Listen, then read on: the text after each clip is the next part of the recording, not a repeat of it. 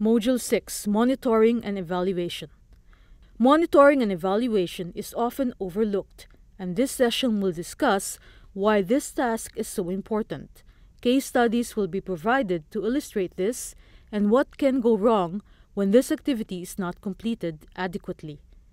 Some of the basic data requirements for effective road safety management will be discussed, linking back to the earlier discussion points on an effective road safety data strategy.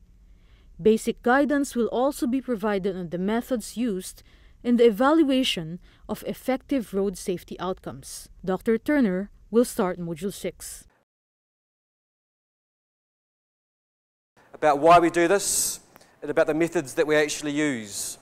And as I said to you yesterday and again earlier today, this is often forgotten. It's often thought of as the last process, but it is one of the most important processes.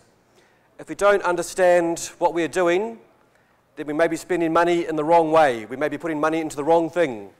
And as I will show you shortly, there is an example where we can even make road safety worse. We think we're doing a good thing, but actually we're doing a bad thing. And that is why this is so important. Firstly, we'll talk about the importance of this issue. Secondly, we'll talk about some of the data requirements. What information do we need? And then thirdly, methods for evaluation. And because this is such a complex area, I've also got some relevant resources, the references, other information where you can find out more details on this. So definitions first of all. What do we mean by monitoring? And this is the official definition from the guide. This is the systematic collection of data regarding the performance of a road safety program or intervention during or after its implementation. It's very confusing. It means we collect data in a thorough way, a systematic way. It's not choosing this and this, it's we do this process. And we want to know about how the road safety program, so all of our activities, or maybe a single intervention, is actually doing after we put it in place. Is it making an improvement? No change, making things worse. We monitor and we watch. The second definition is evaluation, and this involves analysis. We analyze the data that we've collected, and we find out whether it has been effective or not. Okay, so firstly, monitoring is collection, and then there's the evaluation is the actual analysis. We need to identify whether what we're doing is actually making any change. Again, everything is expensive. We have only small amounts of money. We need to make sure that what we're doing is having a benefit. But not only that, is it having a benefit better than something else we could spend our money on? If we choose to do enforcement for speed, is it better we have police out with cameras, with lasers, radars, or is it best we put in place speed cameras, that are automatic speed cameras? Which is best? Which one should we spend our money on? And the only way we can tell this is through information gathered from our monitoring and evaluation. At the very first module, we talked about this big, horrible triangle, the pyramid. It talked about interventions. We choose interventions.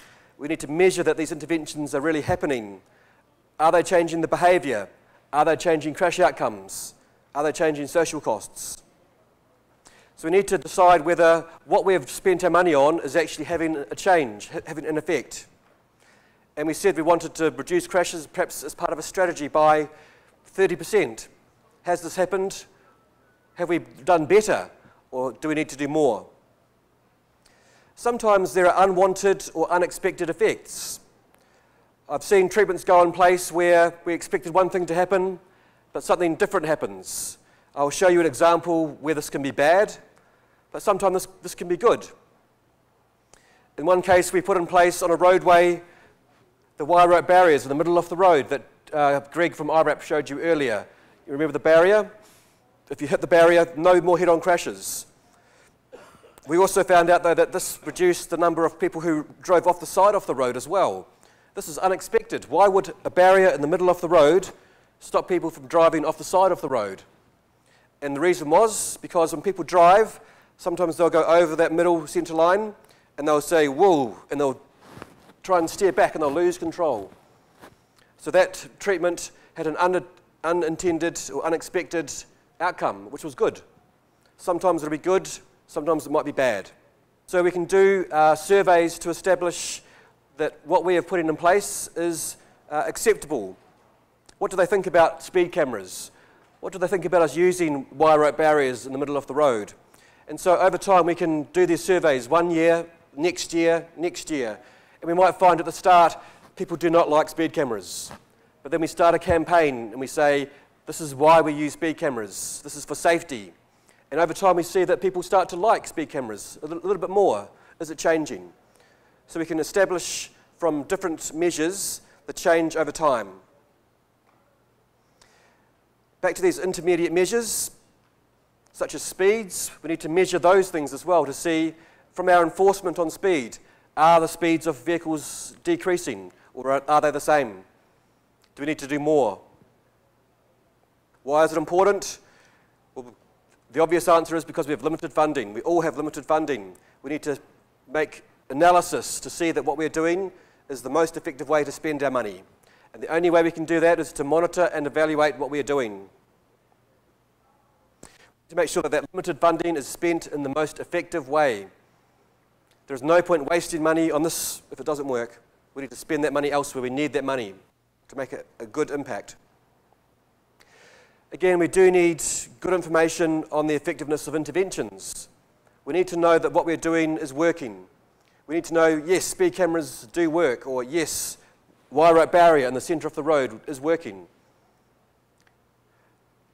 So some interventions may have little or no safety benefits. There are situations where road safety interventions actually have a bad impact on safety. You might think, how is this possible? How can we possibly have things we do for road safety that actually make crashes worse?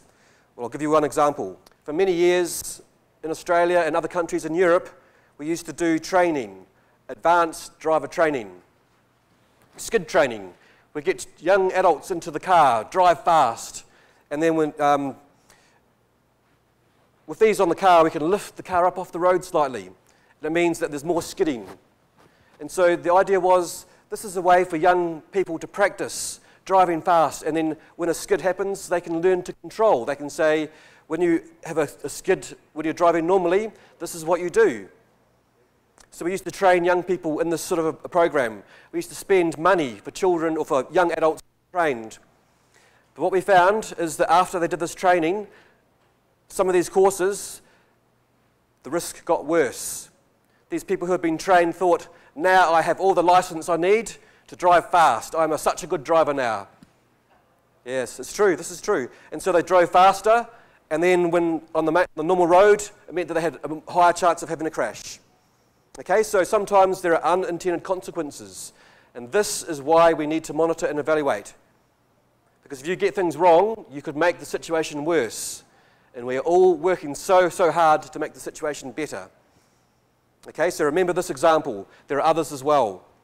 Okay, so this one here is looking at some of the benefits from our infrastructure treatments. So in this case, we looked at, in Australia, all the treatments we had used for improving the road environment. So each of these rows talks about one type of treatment.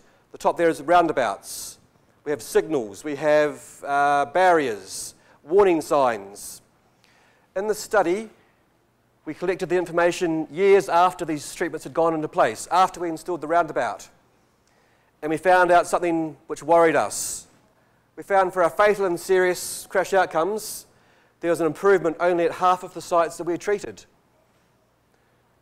At some of the sites, a quarter of our sites where we'd done black spot type studies, treatments, new infrastructure, safety was actually worse. Things had changed and were worse. Now this may be because what was put in place was wrong, it may be that because there was poor maintenance, or it may be something more simple. It may be traffic volumes have increased, more cars usually means more crashes. It could be a combination, all of these things together. But it is important for us now in Australia, we are starting to do some research on the subject. What has happened here at these locations where safety has got worse? We have spent money, big amounts of money at some of these locations, and the problem is getting worse. If it is because increases in cars, this is not such a big issue for us. If it is because the treatments are not effective, we need to change what we do. So we are monitoring and we are evaluating what we are doing. There are different types of evaluations that we do. We can do a process evaluation, and that's understanding about the process, what went right, what went wrong, in our communications with people, in our political elements, what didn't work, what did work. How did things go? How was the treatment delivered? Did things go to plan? Were the methods we used effective? When we installed those speed cameras, was the process between the road agency and the police good? Was there problems in the back office, processing fines, sending out letters for people to pay fines? So all of these issues that relate to how we put in place these new measures. How can that process be improved? So it's useful after something happens to discuss what could be done better next time. So this is one type of evaluation. The other type of evaluation is the outcome. How effective was this new treatment or intervention? For a roundabout, what was the % reduction in crashes? For a speed policy, what was the change in speeds afterwards? So was there a change in crashes or a change in behaviour? Now we use this information more often because it helps us to answer the question, was this treatment worth it? Was the cost to put this in place? Was the cost actually more than the benefit? So I'll discuss mainly the outcome and evaluations. But I guess the point here, the bottom point, we use both of these things in evaluation for road safety. Again, just back to our old diagram. This one here, our data needs. We talk about what we do, the interventions. We measure what we've done, more speed cameras, more police hours on enforcement, more use of roundabouts. We talk about the intermediate measures. What were the changes in behaviour? Did speeds reduce? Are people now driving slower? What was the crash outcomes? What were the social outcomes, medical costs, these sorts of things? Now we need to monitor at program level. So as an example, a national strategy. We may say we want to change crashes, reduce them by 50%. We need to monitor against. We need to make sure that we are delivering the right things to give us the outcome that we need. So we need to monitor against a program level. But also we monitor at project level. So if we put in a roundabout or we put in a speed camera, we need to monitor and evaluate that as well. And a point here that this process needs to be driven by a lead agency. Someone's got to take responsibility. Maybe some of the actions will be evaluated by the police, sometimes by hospital, sometimes by road agency. But we all need to agree who would be responsible. So at program level, so think about a national strategy. In the next 10 years, we want to reduce our crashes by 50%. This is what we will do. We will do all of these things. We need to list all of the activities we want to undertake, and we need to monitor and track our performance. And again, back to the diagram. This is exactly what this is about. That's why we collected information on how many speed cameras were put in place, how many hours enforcement we've done. That's why we need to collect this information about what is the speeds of our cars, what is the percentage of helmet wearing. This is why we collect crash data, because it tells us the overall outcomes. At project level, we also want to do evaluations, and how we do this depends on the type of project. So for instance, we might put in a treatment on the road, a roundabout, or a wire rope barrier in the middle of the road. And we might, in that case, want to measure the number of crashes before and the number of crashes after. That is the difference. Has there been an improvement, or have things not improved? Different though for helmets. If you have a helmet wearing project, maybe enforcement or encouragement, training, education as your program. Maybe we measure things like the helmet wearing rate, maybe in children, before and after. Maybe before, only 20% of children going to school were wearing helmets. We conduct our training or education program. Afterwards, 80%. When we think this is successful, this is good, there's been an increase. speed-related crashes, before and after a speed camera goes in place. We might collect the number of crashes before that relate to speed, put in the speed camera, and measure afterwards how many speed-related crashes are happening now. If there's a decrease, we know this is a good thing, but how much? Just again, some of the issues to understand when you do this evaluation. There are issues relating to underreporting, which we've already discussed. There are different methods for evaluation. I'll explain what a control group is, and there are statistical techniques which I will not go into today. This is for a university. Today is just a quick overview. But there are advice, there are resources, and there are networks available to help. And again, we mentioned ERTAD yesterday. This is one area they help in terms of their work. There are different ways we do evaluations. My key point in showing you this information is there are different ways. Some are better than others. Some techniques we use in evaluation give us the wrong result. They're not good enough. And the big concern we have is that this is the technique that is used most of the time. There are some better techniques which take more effort. They will give you okay results. And then there are very expensive techniques that will give you the best results, but they will cost you more money. So what do you choose? So I'll tell you which ones to choose in a moment. You may have never heard of this before, but this is what they do in hospitals. This is the gold standard in evaluation.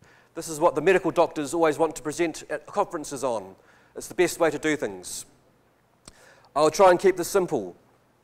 What we do is maybe it's a training program, maybe we're training children on how to be safe. What we do is we select 100 children, and out of those 100 children, we randomly select 50, half of them to get training, randomly select 50 not to get training. That way, we know that these children are the same in every other element. They're the same age, they're matched exactly the same. The only difference between the groups is that one group has had training and one group not training. So we have information on both groups before and then after. All I'm going to say on this is the gold standard, best method, but it is not used in road safety very often, not even in my country. Not even in Europe, and not even in the US. There are some examples, but not many. And I'd suggest for you, maybe one day this might be useful. You might have a university who know how to do this, but it is not essential. I just want to tell you that this is the best one to use, though. I think my key point here is this is known as the best method. One day it may be useful.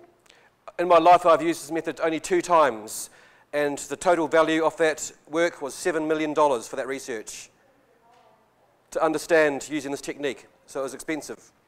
So for that reason, I won't spend much more time talking on the details on this. What I will tell you is more about the approach that is normally used and that is probably best for your country. What we would normally do is called a before and after with a control group experiment. This is the most common approach we use in road safety evaluation. Again, I know this is a complex issue. There is more detail in your notes where I've given some detail on this that you can go back to afterwards. There are a lot of research papers around on the subject, on evaluations. In Australia, we mostly use that simple approach before and after at locations that have a change compared to similar locations with no change. There is a new technique that I will not explain to you. It is very complex again. I want you to know the name though. Empirical Bayes. This is now used in the US and in some countries. It is becoming a popular method for evaluation. I will not explain this to you now, but there is a reference in your notes to this. Okay, so I just want you to know that there are many, many methods, but for you, the most appropriate will be before and after with control. It's used very commonly in road safety evaluation all around the world still, but it provides only weak evidence. And the reason is, we cannot tell if the change before and after is because of what we have done or because of other things that have happened. Some of the changes may be due to external factors, weather, change in traffic volumes, change in police enforcement, change in education, change in vehicles, safer vehicles. All these things impact on road safety. So if you do a study that is only looking at the location where there has been something changed, you will get maybe the wrong result. Okay, the bottom point I put in bold. If you use this without control, may provide the wrong result. Another approach we use quite commonly is called interrupted time series. This is at the start, year number 1 through to year number 11. This shows the number of deaths by population. Deaths were increasing over time. This might be for one country or for one region. They decided to make a difference, and they knew that the big problem was drink driving. So they basically started to introduce breathalyzers, testing for breath alcohol. And overnight, straight away, decrease. Okay, so this can be a very useful measure for us to understand a change. But there is an issue with this as well. There are also other things happening at this time. There maybe was more speed cameras. There's maybe better cars and different things happening. Their total fatalities over the period of 10 years from 1999 to 2009. They were going up in their crashes every year. And then suddenly here, big decrease in crashes. Maybe at that stage they'd put in place some sort of safety treatment. It may have been breathalyzers or something. But if they had thought that this was what had changed and caused the improvement in safety, they would have been wrong. Because this is actually the year of the global financial crisis. And so on the roads in the US, the number of vehicles dropped. And because less vehicles, less trucks, less young drivers, the number of crashes decreased. Okay, so that's what makes this, it is not a simple task to do evaluation. You need to consider these other issues that may be happening at the same time. Okay, so look for expertise to help you with this. It is something that you need to start to learn to understand. This is another complex one, a cross-sectional analysis. Often we compare roads of one type against roads of another type. And so we may do a study looking at all of our roads on our network that have what is called a sealed shoulder. See on the side of the road here, there is a space. What happens if vehicles are driving along the road and they were to go off the road slightly? If there is a sealed shoulder, this means that they can come back onto the road without having a major problem. In this case, if they went off the road, it would be rough and the car might spin out of control. Okay? So we think that this is safer than that. And so studies might be done to compare all roads on a network like this. What were the crash numbers, crash rates, against all roads that look like that? What were the crash rates? This technique is used a lot in road safety as well. But again, there are dangers. And that is that on roads of this type, they're probably also wider. They're probably also straighter. They're higher quality for other reasons as well. So we can't say that it was only this change here that is the difference. There may be other differences as well. Again, there are techniques to try and fix this problem, but they are quite complex. And again, we usually rely on universities or research institutes to help us with this evaluation. Do not be worried if you don't fully understand this. My key points are that there are many different techniques. Seek expertise to help you with evaluation. You need to understand this process. It seems a little tricky, but really it's not. People at university in their first year can learn this. It's not a complex issue for most of the analysis we need to do. Sample size, this means the numbers. How many speed cameras have we put in place? If it's just one, we can't expect changes at just one location to tell us what is really going on. If we have speed cameras in 100 locations, we'll have better information about the effect. Sources of information for evaluation. You know the answers. Crash data. Crash costs. There's been a few questions on crash costs in the last couple of days. For us to understand crash costs, you need to know the number of crashes, and then you need to times that, multiply it by the value of statistical life. What is value of statistical life? This is the cost of a crash to our society. Again, this is quite complex. We also have other measures we've discussed before, intermediate outcomes, behavioural change, surveys. We can collect information on road and roadside assets. We have our output measures, number of hours of speed enforcement, population, traffic volumes. All of these things can be used for evaluation. This is another reason why we need to collect this data. Sometimes we have no crash data. Many times we have no crash data. So we use what are called proxy measures. These are measures that give us an idea about what the change in safety might be without needing to have the crash information. An example might be our interventions about enforcement. Our proxy measure would be speed change. We don't need to know the change in speed-related crashes to know we're having a benefit. We can instead measure the speeds instead. There are other techniques. Conflict analysis is another one which I will not explain. A range of different indicators and data we can use. Speed monitoring I've mentioned yesterday, very useful. Maybe one time a year or 2 times a year we measure speeds. And over time we can see there's been a decrease in people who are speeding. This is very useful to know if our policies are working. We can measure things like seatbelt wearing rates. People in the front seat of a car, what percentage of people are wearing seatbelts? This is easy to do.